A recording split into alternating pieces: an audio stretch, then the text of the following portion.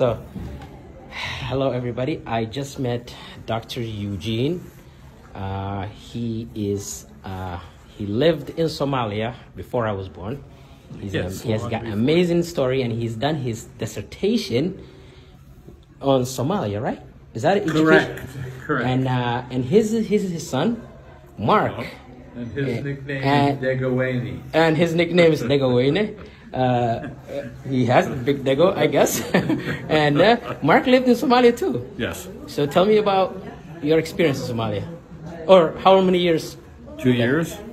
2 years. I was a young boy, first grade and second grade. I went to the American school in Mogadishu. So I have fond memories of growing up as a little boy. What was Somalia like? It was beautiful. It was absolutely beautiful. Any words that you remember?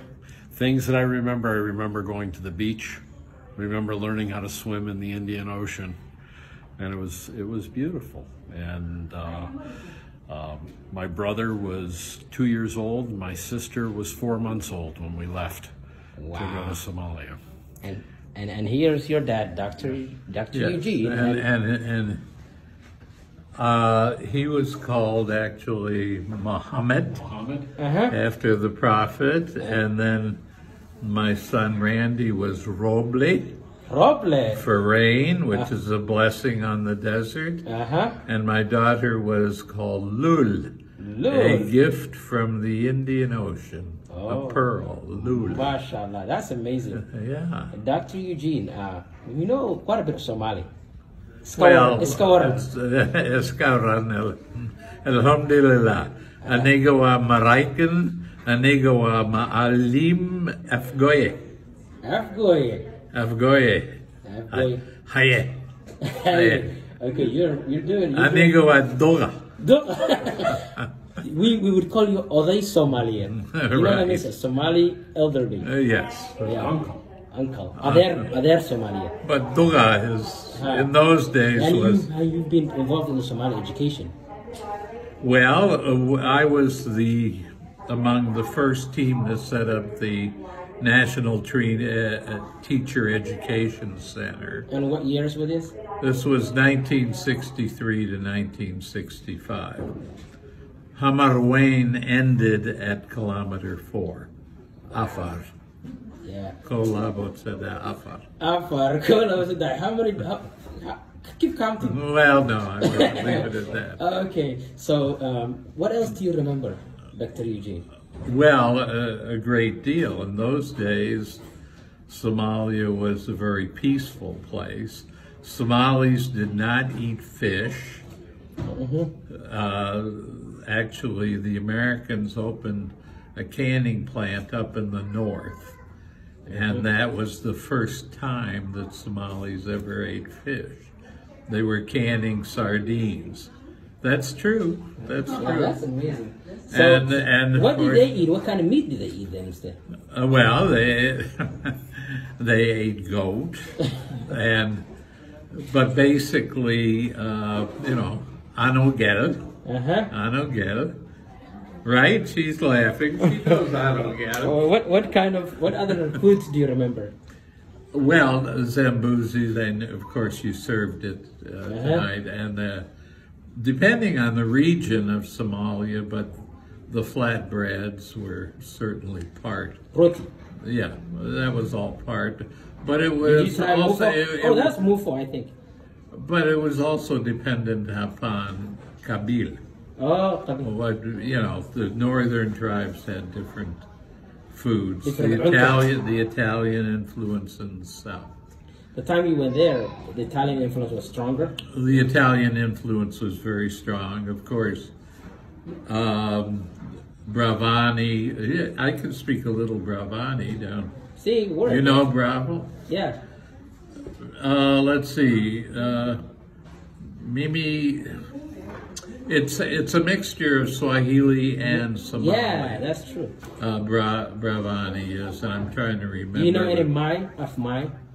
I really don't. I know some Swahili, but it's a long time ago. Yeah, well, you remember quite a bit, and you came here tonight. Well, I did. That's true. What do you think of tonight? I think it went well, and I think, of course, these are two younger generation, and they, you know, their connection to Somalia. You've been back. You didn't mention Jubaland is pretty peaceful right now. Yeah, that's true. Yeah, it's peaceful up there, but and Hamar Wayne is not the Hamar Wayne that was there. Yeah, now it goes all the way to Afgoye. And you were in Afgoye, right? 6 kilometers before Afgoye. Oh. There's a school there. And the university, what was the name of it? National Teacher Education Center. Is that La Folle? Yes. Yeah. Is that La Folle? Yeah. Okay, you remember that too? Yeah. Yeah. NTEC. Because it was being built when we first moved. Yeah. So we first lived in Mogadishu, and then when they finished the houses where we were going to live before the students came, then we moved out. Yeah. So if people want to get in touch with you, maybe let's say people who watch this video, how can they get in touch with you? Well, and what's your name? If you can tell them in full, so they remember. It's Eugene H. Freund, Freund,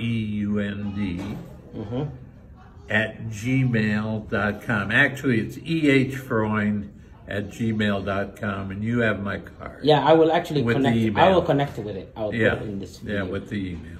So anything you want to say to the Somali people back home or here?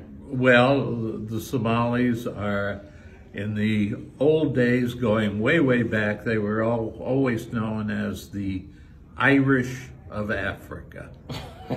Can you explain what that means? Well, they not only thought they were better than you were, but they were better.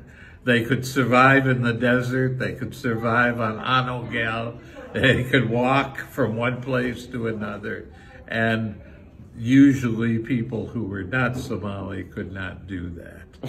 All right. And they could build a zariba, and they, you know, yeah, they knew how to build a zariba very quickly and knew the tracks of the different animals. They were very wise people. And what do you say to Somalis, Mark? What do I say? It's a beautiful culture. It's a beautiful country, and I read the book. It was an interesting book. It's not the Somalia that I know. Okay, what do you say to the Americans who have negative views about Somalia? And I will come to you, Dr. Eugene. What do I say to the Americans that have a negative view? They have negative views. There shouldn't be.